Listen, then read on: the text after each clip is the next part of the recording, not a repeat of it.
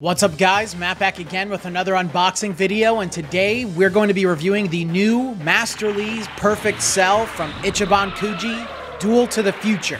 Before we dive into the video, please remember to subscribe and hit the bell, like the video, comment your thoughts down below for us to discuss, follow me on my socials, and consider becoming a YouTube member to enter into our monthly giveaways and Discord server so our community can help you on your Dragon Ball figure collecting journey.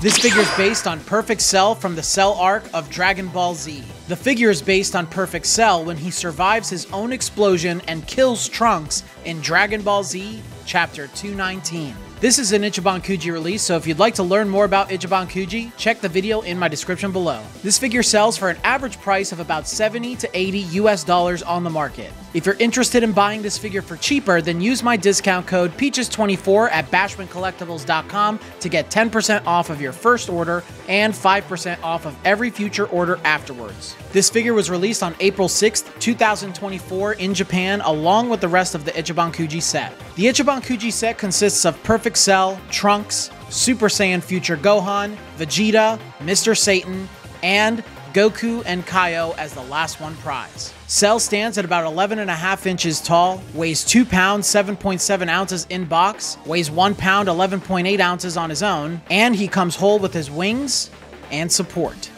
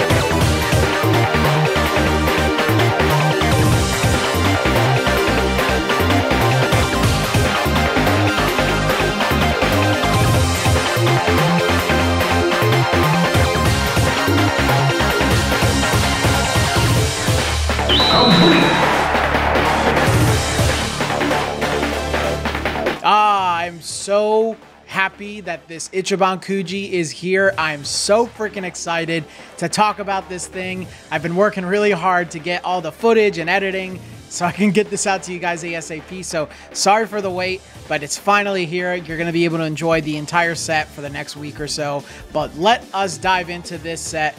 Without further ado, let's talk about Perfect Cell. Too bad. I'm alive. It's Cell, man. He's back again. We got Perfect Cell back in December of 2021 in Dragon Ball vs. OMNIBUS, and now we're getting him again. So of course they are reusing some things, and Cell is just, obviously Cell is a fan favorite character. He's one of the best in the series. He's extremely memorable. He's a very cool villain. One of the best designs Toriyama has ever done throughout the entire franchise, in my opinion. He is super duper cool. He's perfect.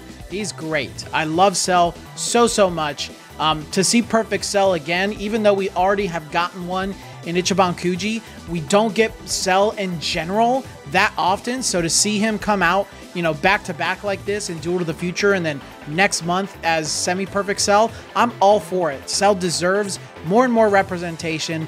He is, like I said, one of the main villains of Dragon Ball Z, and some people's favorite villains from a lot of people's favorite arc of Dragon Ball Z. So of course, as a character choice, I think Perfect Cell deserves to be a 5 out of 5 for sure. I'll also say this, even though he is Perfect Cell, I'm still displaying him on my shelf as Super Perfect Cell, even though it's not really a form. He's just kind of powered up as Perfect Cell. But, you know, I remember in the game, sometimes they indicated that growing up. So I'll put him on there and make that excuse so that I can have 2 Perfect Cells on my shelf. His likeness is absolutely incredible, man. I don't know how they took the original Perfect Cell and they made his likeness even better, but it is like just his smug and sinister personality is on full display here, dude. Just an absolute quality job here. That smile is so good. They put so much character in his eyes. There's a little bit of those details under his eyes where they add those anime lines. He just looks extremely good in the face at every single angle. He just looks so good. He's extremely handsome. I'm blown away by how good he looks. I didn't know that they could truly improve the likeness of the original Omnibus Super Cell, but they did, and he's here. So his likeness is a 5 out of 5, no doubt about that. It is one of the greatest I've ever seen on an Ichiban Kuji figure. Sculpt quality, it's a fantastic sculpt, but let's talk about it. Of course, they are reusing most of the body of the Omnibus Super Cell. I think we can tell. We could tell as soon as this was revealed. The biggest differences are his arms are different. His chest is revealed now because his arms aren't crossed. His head is different. And I think one of his wings might be different, or they somewhat changed how they sculpted his back. It's one of those two, because one of his wings is elevated slightly up with his arm that's pointing to his head. So everything else is the same. The body, the legs. I'm sure his head is actually the same. They just swapped the face. So it's pretty much the same sculpt. But hey, that sculpt is freaking phenomenal. So I'm super happy that they still went ahead and reused it. But, you know, taking some close observation, it's just like the original.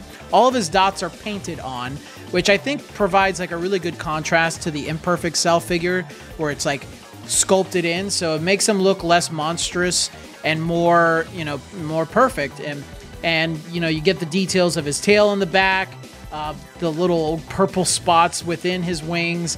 Everything has just been sculpted with some high detail and observation. So even though the sculpt is reused, it's absolutely perfect. But I will give it a 4 out of 5. I'll be consistent and fair, and, you know, knock it off a point that they are mostly reusing the original sculpt of the Perfect Cell. If that doesn't bother you, it doesn't bother me. You know, obviously go ahead. The paint and shading is off the charts, man. I did not know. You know, I originally thought the Perfect Cell, and you can see them side by side, I thought he had a perfect paint job, right?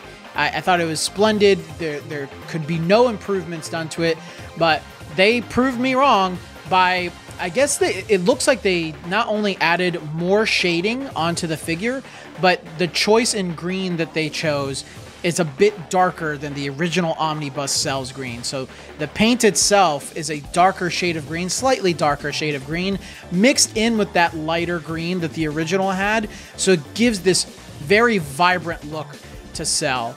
I love this thing, man. It's so good. You can even see shading on his tail that's sucked in the back, dude. They just went all out. And of course there are glossy parts. Top of his head, basically all his black parts are glossy. There's even shading on his feet, dude. Like, what a great job. 5 out of 5 for paint and shading. You know, enough said. He's just fantastic. I love the way that they painted this thing. It's superior to the Omnibus in every single way. Size and scale is also perfection. He's the exact same size as the original Cell. He looks slightly shorter, but that's because his head is tilted so that he can point to his head like that. But he's the exact same size as the Omnibus Cell. So even though he's not labeled as a Masterlise Extra, he is a Masterlise Extra because he's recycled from one. I don't know why they're abandoning that name with Dragon Ball, because I still see My Hero is doing Masterlise Extra name. Star and Stripe in next month's Ichiban Kuji is a Masterlise Extra. So very interesting that Dragon Ball is not, it doesn't have that name for some of their figures anymore. King Cluster's gone too. The Brolys are just called Masterlise. So very interesting. I don't know what the idea is behind that. Could be a licensing thing, could be a marketing thing. I don't know, but he's perfectly sized. Perfect. He's 11.5 inches tall. He's almost a foot tall, man. He's a big figure, and he definitely commands a presence when he's on a shelf, which is what I love to see in a perfect cell figure. So size and scale is a 5 out of 5. But yeah, guys, obviously, I would give this thing a perfect score all around if I could. You know, I will knock off that point for the sculpt quality. In my heart, I want to give this thing a 5 out of 5 just because it's freaking fantastic. It's a great option for people who missed out on the Omnibus Super, because the Omnibus Super is really expensive now and hard to find. This one is coming out as an Ichiban show, even though I think it's one of the only figures that hasn't been sold out everywhere I've seen. So the rest of the set is like sold out everywhere. But yeah, he's going to be easier to find. He's going to be cheaper. You guys can use Bashwin to get him for cheaper than I think he's like $70, $80 on average in Japan right now. But Bashwin can help you out to get him. I think he's a great option if you missed out on the first one. But if you want to get another one, totally recommend it, dude. Like, Cell is just a character we don't see often in the figure world. So I think it's worth picking up 2 perfect cells for your collection.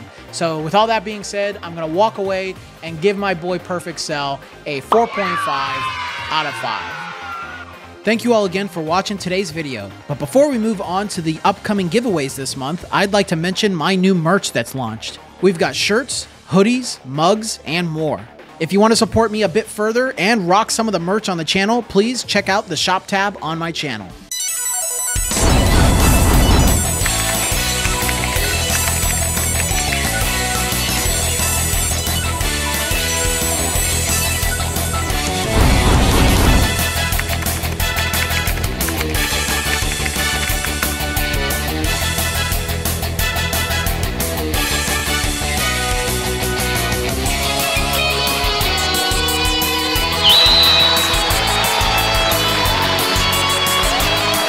But until the next video, guys, I will see you all later.